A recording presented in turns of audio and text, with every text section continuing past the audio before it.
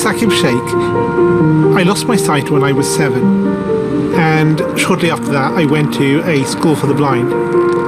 And that's where I was introduced to talking computers, and that really opened up a whole new world of opportunities.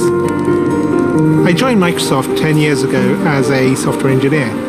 I love making things which improve people's lives.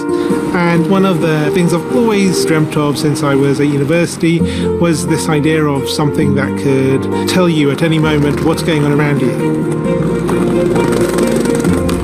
I think it's a man jumping in the air doing a trick on a skateboard. I teamed up with like-minded engineers to make an app which lets you know who and what is around you.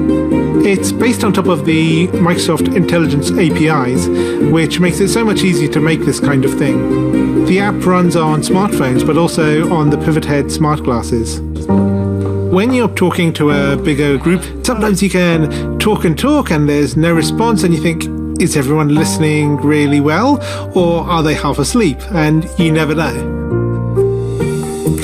I see two faces, 40-year-old man with a beard looking surprised, 20-year-old woman looking happy. The app can describe the general age and gender of the people around me and what their emotions are, which is incredible. One of the things that's most useful about the app is the ability to read out text. Hello, good afternoon. Here's your menu. Great, thank you. I can use the app on my phone to take a picture of the menu, and it's going to guide me on how to take that correct photo. Move camera to the bottom right and away from the document. And then it'll recognize the text. Read me the headings. I see appetizers, salads, paninis, pizzas, pastas. Hi.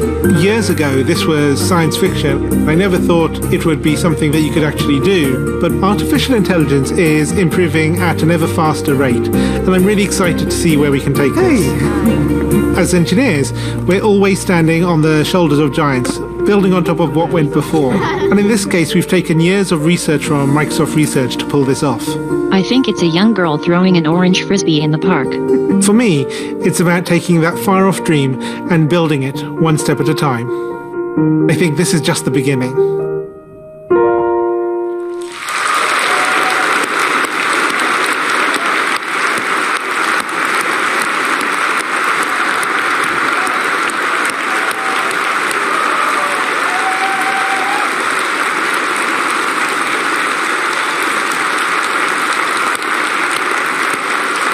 For me, it's such a privilege to have a chance to share the stage with Saqib. And, you know, Saqib took his passion, his empathy, and is going to change the world. And to me, that's what Build is all about. He's here, in fact, at Build to network, inspire other developers, learn himself on how to take his applications and make them better. But more importantly, he's also here to teach. He's got a couple of sessions that he's going to do as well. And to me, that's what makes these developer conferences magical.